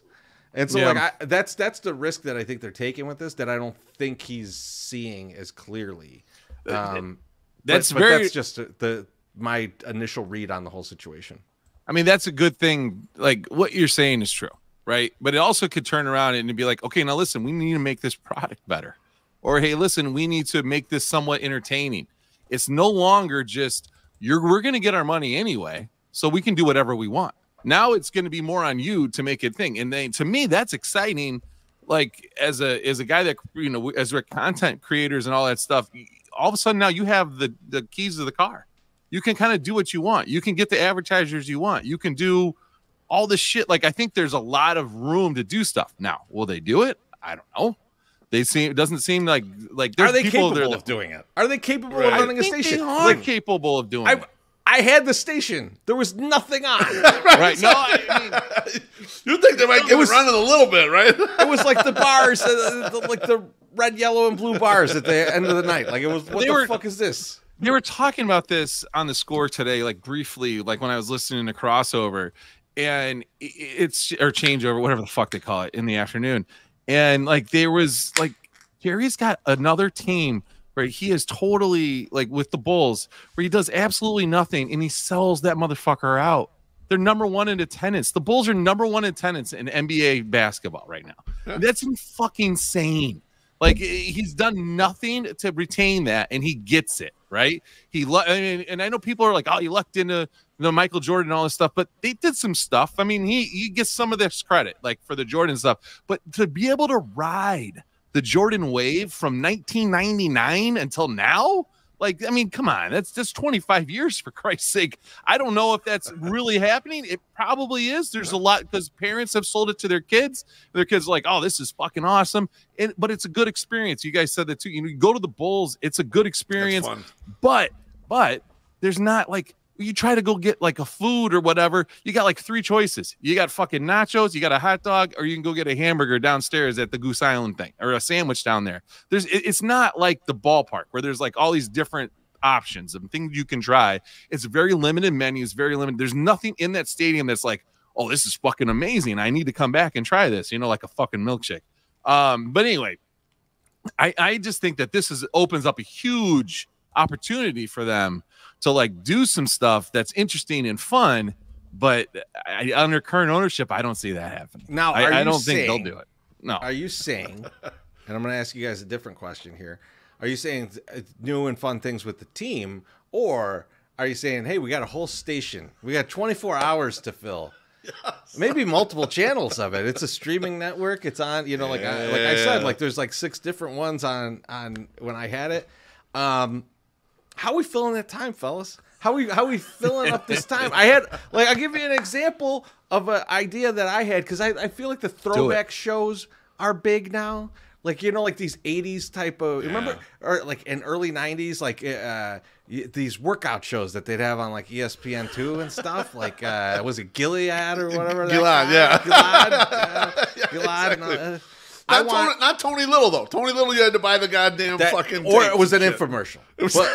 That's right. I want an aerobics show that Eloy hosts. I want Eloy's aerobics. In the tights and everything? Yeah, it only lasts a few minutes before everything breaks. But those few minutes are wonderful. Unless that's a big naysayer here. I'm a big naysayer. Why? More opportunity to get hurt. I need that guy doing as little as possible. He'll be gone after this year. That's true. Okay, well, if he comes back and he's not on the team and I'm not expecting him to hit 77 home runs, then he can do that. Yeah, that's fine.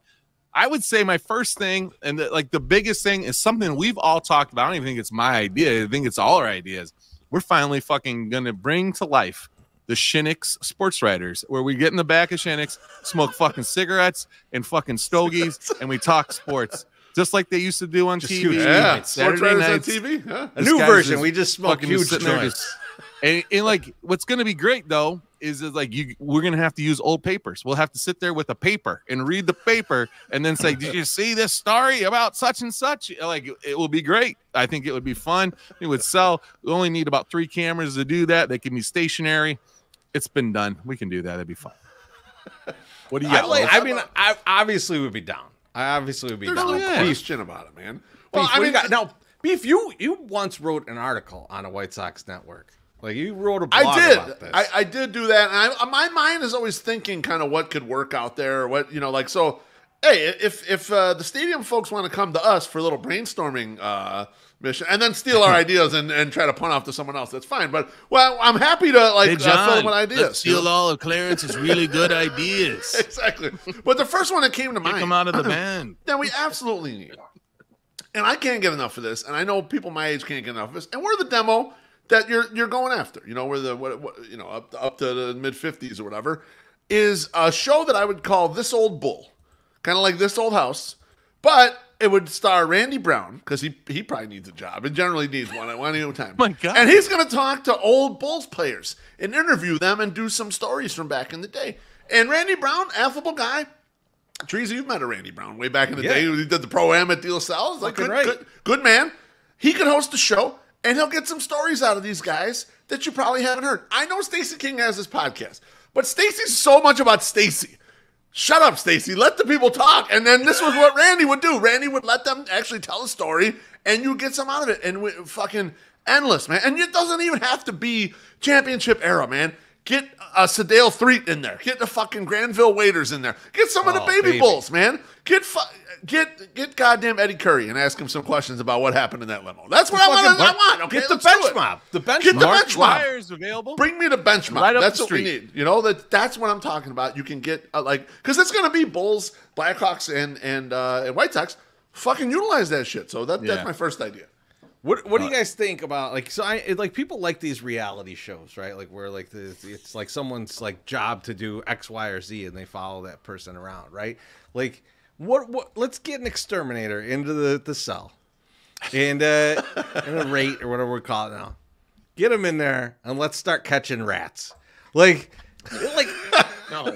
Like you know how like every show opens with like especially these ones where it's like they're fixing an old house or something. Yeah. And like the door comes flying off and there's a whole thing. Like imagine opening like the thing that the campfire milkshakes are made out of, and they open the thing and fucking 50 rats come flying out.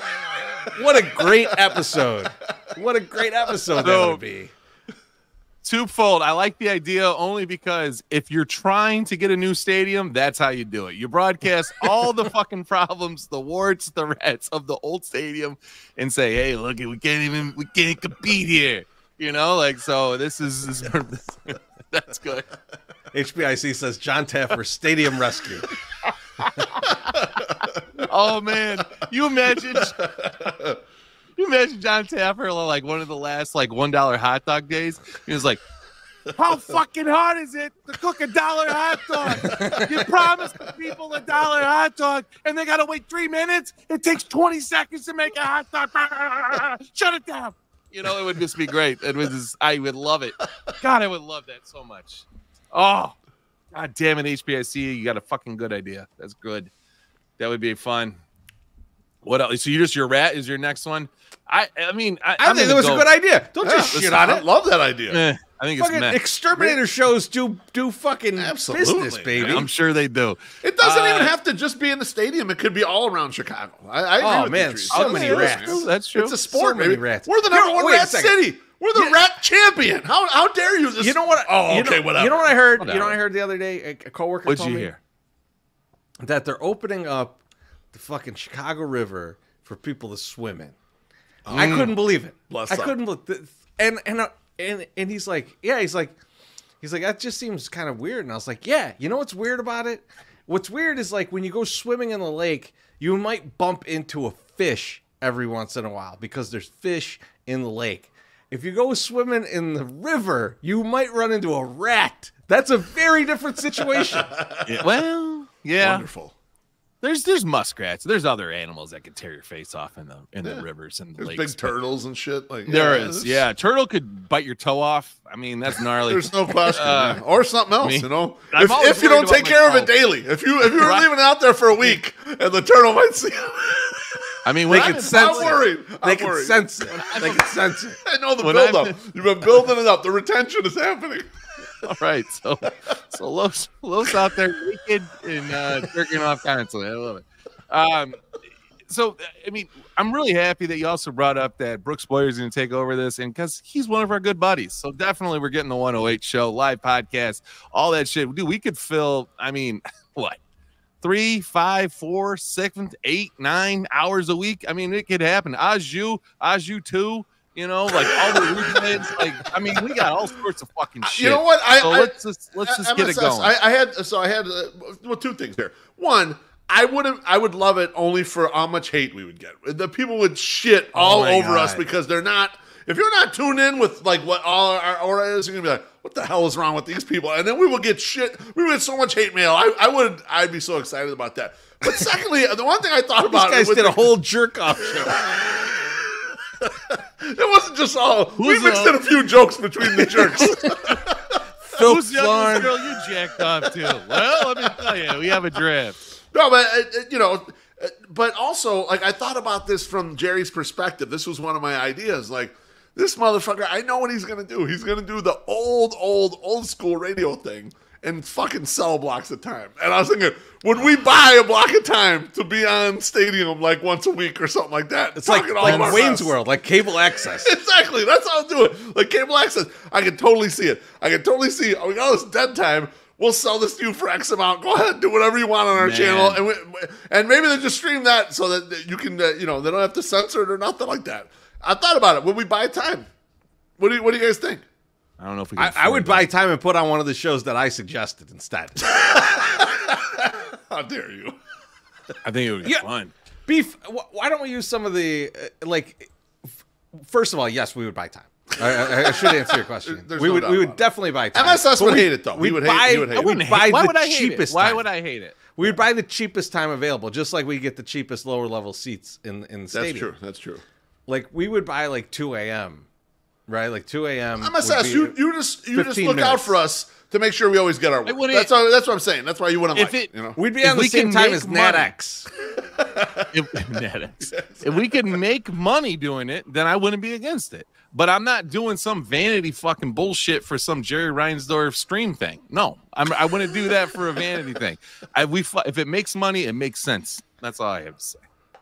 Beef, after this show, I'm gonna show you a message where MSS was very much wanting to spend money on a vanity thing. But like, yeah, let's go.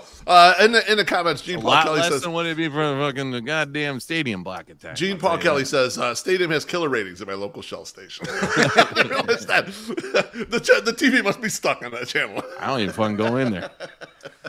Maybe he's talking from the pump. So I got another idea, guys. Yeah, it's an idea that I've been thinking about a lot, just with regards to something that I think would be funny. And I told you guys before, someone getting a microphone and fucking interviewing people after a White Sox game at Cork, like on the Saturday when we were out there hanging out, would be just legit. I'm thinking just do a live stream. Oh shit! Friday night, Saturday night from Cork. We're gonna need an MC though. You need someone to do it. So here's my plan, Treasy. Let me just finish and then you come on top. We bring in Sammy Panayonovich home, and he's the stadium's gonna pay him 7 figures to do the live stream from Cork and be the gambling expert. He comes back, he does that show, and then he does the gambling shows. What do you think? I like it, but there's a caveat here. Okay, he's got to walk around with the grobber setup. Like the huge, like it's got to be old like school, like way too big equipment. Like it's got to be way too big equipment. It can't be like a small, like that little tiny microphone that people enter or a phone or now. No. It's got to be like a microphone attached to a big ass thing on his hip, and like he's got to have huge headphones on. Like it's got to be a whole bit. Love it. Like and then I'm in. Then I'm in. I'm glad that you caveated with the gambling stuff, because there's no way in hell Sammy does any one of those shows at Cork sober. Like he's like, listen, I gotta get 7 streets to the wind before I even start this, and there'll be a lot of pickle juice everywhere and stumbling and falling down. It will be great. It's like an Up All Night. Remember when David Attell's Up All Night? They'll be bringing that back. That would be fun. I would like to see that again. You got to do that show. But you go to like Lawrence's, man. Yeah. Live from Lawrence's. Live from Lawrence's, imagine the funnest, 2 a.m. Just us and a bunch of the craziest motherfuckers on the planet. Get some shrimp. Getting shrimp. A person that wants shrimp from fresh fried shrimp from 2 a.m. to 6 a.m. have got good stories. I mean, oh my God. I'm right. I mean, I've been in there. Gotta be there. I've been in there at that time. Right. And they're like, oh man, it's a scene. You got to get in there. I mean, I've never felt safer than when I'm over there and I'm drunk at 2 o'clock in the morning eating shrimp. I've definitely crushed. That's the times too where you're like, I'm just gonna sit here in the restaurant and I'm gonna crush 25 shrimp. Yep. Only because you ordered 2 dozen, but you got lucky. You got 1 extra shrimp. Well, and I'm not. I don't think I'm. Can't believe I ordered 6 pounds of shrimp. Reheating shrimp is not the best idea all the time. You just fucking eat that shit not fresh. as good. You're right. Eat it when I it's fresh. I still will reheat it, but yeah. It's not, you can do it. I You do never, it, but it's subpar I shit. never reheat it, only because I never have leftovers. Yeah, you just gotta eat it. Timothy Myers suspecting David Tell is also available. So yeah, I think he just had. don't worry, I got a special few come more out. guys that are available that I'd put on this channel. We'll He get is- to them in a minute. David Tell like came back from like Artie Lang. Like when he went overseas, he was in Iraq, and they were coming back, and Artie had this big huge thing or whatever. They've been flying for 24 hours, and the first thing David Tell does when he lands on American soil is call a fucking comedy club, and he's like, "Hey, can I get a spot tonight?" He's been up for 24 hours, and it was like, "I would still need to go grind out one more set. Let me just get one set in here before I go pass out for a little bit." It's What like a fucking animal. the Tommy Pham of comedy, my friends. The guy keeps it going the whole time. Do it up. You guys bring it up though that the comedians, like Chicago has tons of great comedians. Like There's a no lot question. of guys, a lot of guys come up in Chicago. A lot of guys are here. Pat you know, Thompson. we were doing the playbacks, you know, and Yes, sir. those were fun. But take some old games, some old like important games, and have like 3 comedians sit and do like a MST 3K, like Mystery Science Theater, Yeah. and just sit and watch that game and talk over it. Just have some comedians talking over like classic games, and you could do all the sports. Yeah, you could do that's true. you could do Bulls, Sox, and Hawks. and like I mean like plus so many of them will have been at these games and things like Jordan that. flu game. Like would be fantastic. Would be a fantastic show. I would watch it. Yeah, that's a great idea, and you could do a million of them. Like there's so many of them you could fucking do. Like that's a terrific idea. I love that. Yeah. MSS, you got MSS, any more? got any- No, I don't really have it. I You're really want you're us to do something. I think we'd be really good. I mean, it's just we just need time and some money. Just give me time and money, just like the WNBA. I need some time and some money, and then we'll be good to go. Well, that was actually a serious question I was gonna have. Is like, can they get like some other sports, some other local sports, like Slam like- ball. We got a guy that can call it already. or even like It's like should they be like if they do this, should they be showing like all the minor league teams from all the could. sports? So like I don't know that the whatever minor league team is the Blackhawks, is that Rockford? yeah, the Like Ice Hogs. Ice Hogs, like Yep. are they on a channel? You I'm know, sure like- they are in Rockford. Well, in Rockford, but like here, like that's what I'm saying. Like, They are. but when I you mean, have the these Wolves- teams, when you have these teams with like, I don't know how the G League works. That might already be like a ESPN thing, but like the or is it D League now? I forget what it's called. But like but like the minor leagues for the Sox, the minor leagues for the Blackhawks, these are teams that are bad right now. Having the guys that like you're supposed to be kind of promoting, you would think that you would want to have those on. But one question I do have for you guys on this is, let's say they do this. Do we get some fucking spring training games, or are they gonna like have just like one game on again? Here, Treasy, that's a good point. I was reading this article about the RSNs, and they were talking about Marquee. And Marquee's their own fucking network. They can do whatever the fuck they want. They didn't broadcast spring training games either because they're trying to cut costs by not sending people out there to fucking cover it. So I don't like, you know, the Sox. I get think they're shit loss on for- leaders. I think the spring training games are loss leaders. The way it seems. Like, I right? think there's cheaper ways to do it, and they got to figure There it out. could be. I mean, that's a good point too, Treasy. When you're tasked with like, okay, whatever we don't spend, we get to keep, right? Like, and we get to make more money. It certainly might tighten up budgets. It might be like, you know what? Maybe you don't need the fucking Silverado fucking S10 pickup when you go or whatever when you fucking go out to spring training. Maybe you get the fucking basic car. Okay, maybe you have to shack up all together in the same house. Maybe you don't get everyone gets. This no is the fucking show we hotel need. room. MSS takes your life and he shows you how to cut costs in your goddamn life. You've been spending too much money. MSS comes in and he slashes your budget, going all the way down, and then you all of a sudden you're a millionaire. Everyone's a millionaire now. Speaking MSS got in there of and slashing got budgets and paying for things, we got a couple drinks. Yeah, Sammy Davis with some long shit that I'm not gonna read. Yeah, cheers, Sammy. it. Too long, didn't read. Thanks, Sam. The Wolves are on AHL TV and My 50 Chicago, whatever the fuck that is. Bro, My 50 Chicago used to be where the Illini games were when we, in the 80s. Oh, really? Yeah, when we were little kids. Lil Yump They got their says own Big Ten. MSS Pawn Stars, but it's him pushing around senior citizens at Goodwill for Beanie Babies. I don't know how that Pawn Stars, but I do want to see you beat up Sister Jean.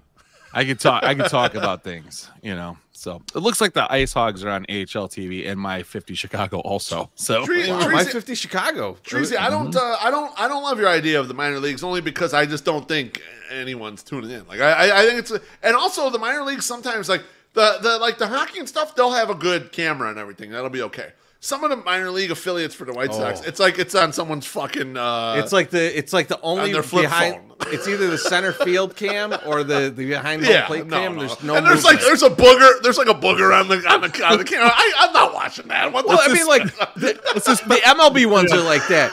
I don't know if you watched that game the other day with the against the Royals when they were in KC. And there's just just because it was like too close to the fountain, it looked like Flower Tucci was right in front of the camera. Like there's just like spray all over. You yell at me, like, Teresa. God damn it! I snuck that one and no one noticed. We were talking about Italians. Big Italian show. That's what we Big did. Italian show. We should have named this the Italian episode. I do think though you want to bring some old stuff back. Those old games, I would do it if I was Stadium. They got their own fan bases, and they are very available and probably don't cost that much anymore. I'm bringing Mike North and Dan McNeil back, and I'm giving North it could be the Mike North morning show again, and I'm giving McNeil a Hawks show. And I'm throwing them on there because they don't have big audiences anymore, but they have loyal audiences, and at least someone will fucking watch whatever this is putting on there. Like, why don't we have them announce 16-inch softball? That's what I was just going to say. There's already guys broadcasting the 16-inch softball. Why are they fucking not they could just tap into that feed? I mean, we were watching that show with Slim Mick. He was talking about, so-and-so's out there recording, and the guy's right next to me, and he's like, all you got to do is just fucking link up. Tens of people will watch this. It's 10 people that might not have, and you know what? They might buy whatever bullshit product gets I advertised, okay? Whatever. Like, it's like you have the time. It doesn't cost anything, and those guys would probably love it. You know, like, hey, did you catch me on Stadium? You know, that would be fun. That was easily $10-15 million worth of ideas that we just gave. You're welcome, Jerry. Free to Jerry. I'm sure Free he watches charge. he watches every episode. He does. So He loves us. I think 100%. that's good. But guys, it is time now for thank yous and GFYs. MSS, I'm gonna start with you. Thank you. Oh, you start with me. GFYs. Okay. Yeah. Well, Treasy, my thank you goes to you for teaching me how rounds work at ball games. Now, I know that I don't normally drink beers, all right? And so I'm not faulting you for that. But when we walked into the park, and actually when we were in the Sunday Soak, I was drinking with everybody else. I was drinking the seltzers. We were all drinking a good time. We walk into the park, first round, your lovely brother, Beef Loaf, buys me around, and then we're like, okay, we're drinking the Rev, whatever, the Cold Time, baby. Cold Time. Drinking Cold Time. Second round comes up. Slim Mick's with us. Slim Mick comes up, buys everyone around, all four of us. Slim Mick, you, and me. And so I'm in, right? Like, so I'm drinking the beers. It's Sunday, drinking the beer. First time at the park this season. I go up to go take a whiz, and you guys are coming down from buying another round. For us and our wives, yeah. Yeah. And I took a whiz. Which is the maximum amount I could bring. Yeah. Whatever. And so we're going going up, and I'm like, okay, well, they're probably getting me around because I'm in on the rounds here. Yeah, like, people have been buying you stuff doesn't mean everybody has to buy you something. Shush. So I go down, I come back down, I finish my beer, and I go, hey, you got another beer? And they're like, oh no, we didn't buy you a beer. And you look at me and you go, you haven't bought me a fucking beer all season in this park. I'm not buying you a beer. Which is right. I was like, oh, so this was he's like, you didn't buy me a beer? And I was like, well, that is not what happened. Went up and bought a round. That is not what happened. I was like, I am not included in the round. So how am I supposed to buy you now a round back? I don't understand. No. I don't know how that was bullshit. supposed to happen. This is not what happened. What happened was, how did it happen? You said you didn't get me one. And I said, oh shit, I didn't know you were in the rounds. Because you're sitting 2 rows away from me, by the way. And I felt bad about it. And then someone was like, hey, the next round is My Sock Summers. And I was like, wait, he hasn't bought a beer yet? and he just gave me shit about not buying beer, and that's when I went at you. That's how that happened. Okay. But that doesn't add up though, because you went up and bought that round. I should have been included in that round, and then I would have bought the Why next would round. I include you in a round I didn't know you were drinking? Because I was included in the first two. I didn't buy either of the first two. How the fuck would I know you were included? I went and bought a beer for me and Beef and for our wives. We cheers when Mick bought that fucking round. We all cheers. Yeah, you had one beer. I don't know. I didn't know that you were like, now you're in. Man. We're halfway through April. And now all of a sudden you're in on rounds. He's in. He got back in. I genuinely felt bad, and then I was like, think- wait, this motherfucker didn't even buy a round yet? Like, if you wanted to be in on the rounds on a day, you get the first fucking round. I didn't have an opportunity to get the first round because I was waiting to get food, and then Or when the I second came in, round. you Or the bought third first round. You missed the first I 3 didn't rounds have of it. He was 4. fully out of buying. He was I not didn't allowed to have- buy no, anything. I did His not money have was a not chance. taken there. Okay. I did not have a chance to purchase a round yet, and I would have purchased a round. I'm Really? not that guy. Because like, you had Yes. 2 opportunities in front of that. I'm going to ask you a You're question. telling me Slim Mick beat you up the stairs to get the did. round? because I think Slim Mick You was were excited. already upstairs when my round was happening, and you didn't get a round? I was going up the stairs when you bought the round, and then you came back down. Now, let me ask you a question, Sharizi. We're going to continue this for just a little bit longer.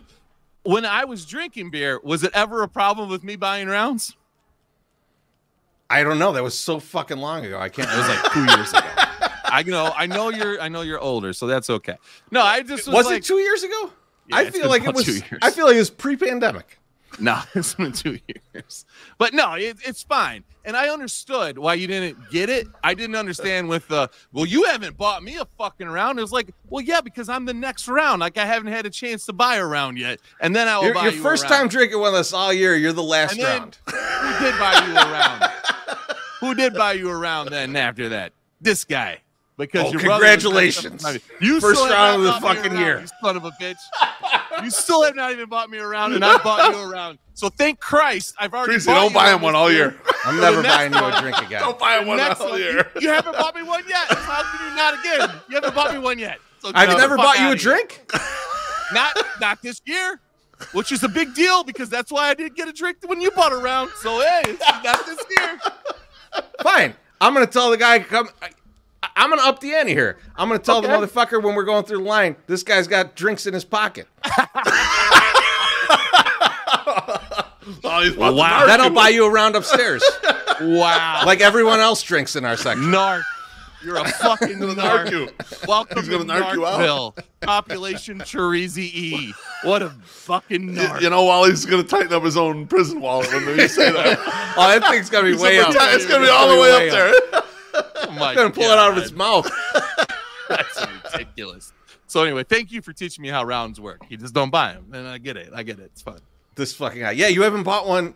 You bought I me bought one you one, round. bitch. You bought me one round in 6 I'm weeks. going to be honest, that thank you. I don't think you really learned MSS. Here's we got a drink from Joey P. Joey P says, salute. Thanks, Cheers, Joey Joey. P. Appreciate you, baby. By the way, MSS, you just opened up a can of worms you never wanted to open up. No, Who are you thinking of I was already GFY? wrong anyway. Oh, Fucking man, what my- else is gonna be my- worse? My thank you is for my guy White Sox Sal for some excellent advice. Some of you probably have seen it out there. I put the bat signal out like I do once a year to get feedback on all of our stuff that we do. And many of you sent in some stuff, and we appreciate that. So feel free to, I'll retweet that tweet again and go out there and hit the anonymous thing and throw in some feedback. Anyway, Sal gave me terrific advice. He's a longtime 108 guy. Wasn't surprising how good the advice was, but just really appreciative that one of the old school guys who always listens to the show gave some great advice on things that he thinks might benefit us. So thank you, Sal, and also fuck you, Sal. You gotta thank NGFY Sal. And GFY Sal. You can't do it. You can't just fully thank Sal. I agree. Treasy. Who you Yeah, think? I wanna thank our guy Soxwood. He introduced me to a White Sox legend that I somehow knew nothing about. I had never heard of this guy. He's apparently a very famous White Sox player. And if you're not familiar, you know, I don't know if I can explain it very well, but I'll let our outro explain it for us. So have a good night, everybody. We'll talk to you soon. In the city of Chicago, back in the day, there was a ball player. They called him Jizz. They said playing for the White Sox, he had a certain flair. He hit 69 home runs, man, that ain't fair. He swung that bat like a wild tornado storm. Every time he stepped up, he smashed it. It was the norm. The ladies in the stands, they couldn't help but stare. The legend of Alejandro Jizz spreading everywhere. Ooh, Alejandro Jizz got the magic touch. On the field, he was a kid.